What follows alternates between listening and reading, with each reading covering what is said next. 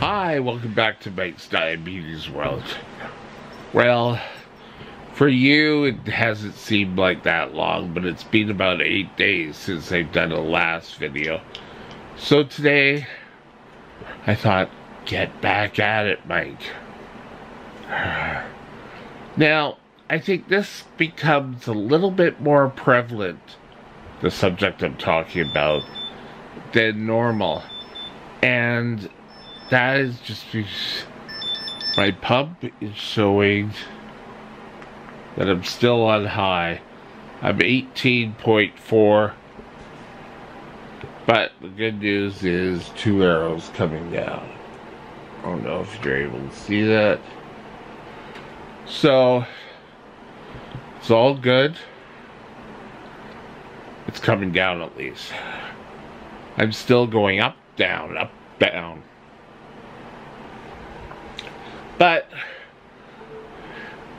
you know, there's always going to be the people who said, oh, well, you're not allowed to eat that. You're a diabetic. And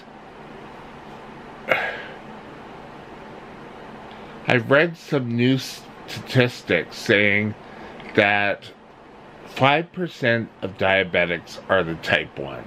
The rest of diabetics are either gestational or type 2. But type 1s can eat whatever they want. If I go out and I decide, oh, I want Twizzlers, and oh, that will be so good, I can have it. I just have to count the carbs and give the insulin for that. And you know what? Usually my blood sugar is pretty much in range. But that doesn't mean every time I go out, I have to get Twizzlers. I can tell you that plays off because things start to, I've heard it as steamed, but you're going to head into more trouble. Excuse me. Type 1 diabetes, you're going to inject the insulin as you need it. Type 2 medications release insulin so that the body can utilize, give medications so your body can utilize the insulin better. Tongue-tied today. And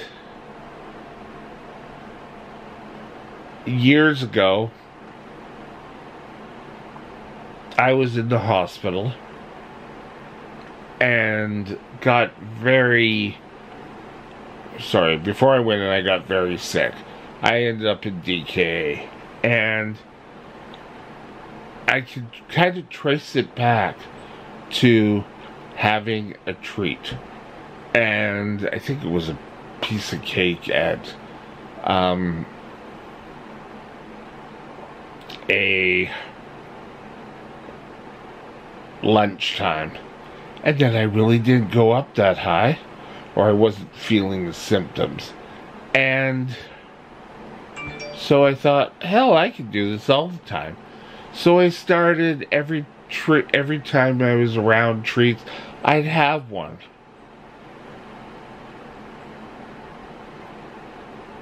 And this just started to get better control of me. And during it, I didn't think, oh, well, I better stop, you know. I just thought, okay, I'll have it and I'll take more insulin. You know, eventually you're going to have so much insulin in your system that it's all going to attack at the same time. And that's pretty well why a lot of doctors now are worried about stacking insulin, where people take a blood sugar, oh, I'm high, I'll take more insulin. Oh, I'm still high the next time. And it doesn't allow the insulin to do any work. And then all of a sudden, all the insulin is together. I know personally, that's got to be one of the worst things, where you can't come out of a low and you just have to keep eating. I will have a treat now and again. I don't have them every day. And being older now, I would keep, when I worked for a convenience store, I used to give sweets out all the time. Like donuts and that. And I'd see all these things come across. And I never gave insulin to force a little, oh, I like that, I'll give insulin. I always gave it after. And you have to think, you know, treating yourself does not always work well in this circumstances. Oh, I'll give more insulin. So, having more insulin than you need on board, oh, well, I have extra sugar, it will take care of it. That's not the thinking. You want to be eating correctly. And I won't say that I can't be led astray. Hell, yes, I can. But I've taken the approach, that every day is a brand new start. Every blood sugar is a brand new start, actually. If you take a blood sugar and you're showing high, correct it right away. Get your blood sugar to come down. And then move on from there. So often, oh, well, I'll start tomorrow morning. It's easier to do that. No, because the old adage, tomorrow never comes. I want you to take pride in having a normal blood sugar. I know I always seem to feel it after. If I've gone for days with a normal blood sugar and then all of a sudden my body decides my body says, oh, okay, time to have a nap. I'm thinking back in my life when I used to work, you know, I have Coke all the time out of the fountains. And thinking back on it now, why? I like sweets. I'm the biggest sweet tooth. My favorite is Cherry Garcia ice cream from Ben & Jerry's. I don't know why. I've always liked cherry. Some of the, I think Lowry's does a cherry covered chocolate. Not cherry, sorry. A chocolate covered cherry.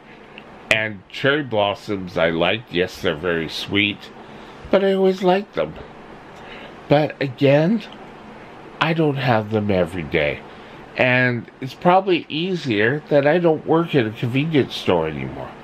So I'm not around all these foods all the time. There are times when I wake up and my blood sugar is super high. I don't really feel like getting up and doing a blood sugar. I just want to sleep. And,